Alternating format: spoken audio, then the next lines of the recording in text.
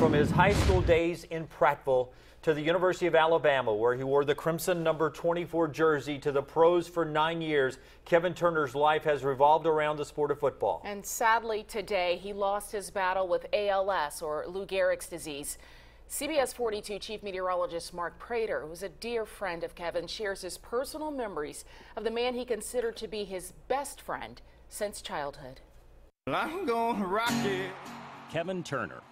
Just the name sparks unforgettable memories. What happened to the American man? Growing up in Prattville, I was witness to Kevin Turner as he launched his football career as a high school superstar and became one of the best college football running backs to ever hit the field at Bryant-Denny Stadium. He was the ultimate competitor.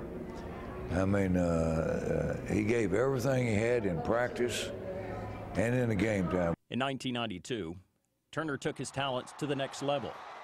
He was drafted by the New England Patriots.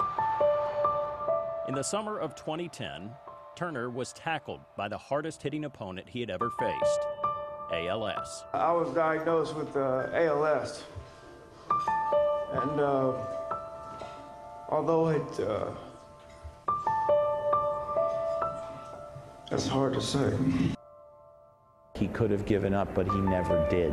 The father of three remained active with the game he loved. Kevin just said, I don't care what's going on with my health. I'm just going to keep fighting. He later started the Kevin Turner Foundation to mentor young athletes. And I think seeing the attitude that Kevin's taken of we're going to try to make a difference. I followed KT through his battle with ALS. His sense of humor, even in the darkest of times, brought a smile. Nationally known comedian Larry the Cable Guy was so moved hearing Turner would lose his voice, he offered his own. I love you. I played for the Patriots and I played for the Eagles. You got me kidding me. As the horrible progression of ALS robbed Turner of his mobility, technology kept him rolling along. This was one of the last times KT was seen in public, at a 2015 award dinner in his honor.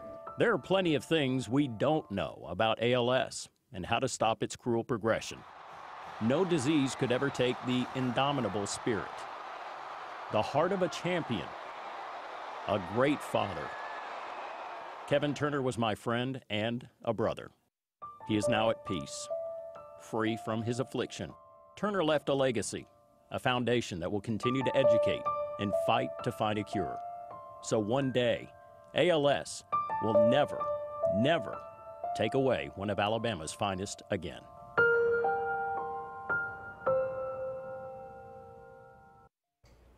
Kevin will be missed. He was 46 years old. Funeral services, we're told, will be held in Prattville on Sunday. Now, Kevin Turner's parents released a statement today thanking family, friends, and fans for supporting their son. Raymond Turner says, quote, just wanted to tell everyone Myra and I lost a great son today. He'll be missed so much.